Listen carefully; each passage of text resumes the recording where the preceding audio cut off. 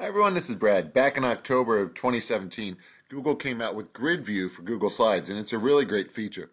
I'm on Eric Kurtz's Build a Snowman, and if you'd like to see the Grid View, simply select Control-Alt-1 or select View in Grid View, and then you can see all the slides that are in the presentation.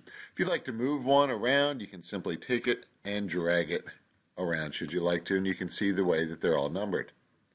Now, if you'd like to go back, you can either do Control-Alt-1 again, or View and just check off Grid View, and you're back to the way that it was. So there you go. That's how you can see Grid View in Google Slides. If you have any questions, let me know. Thanks for watching. Take care. Bye-bye.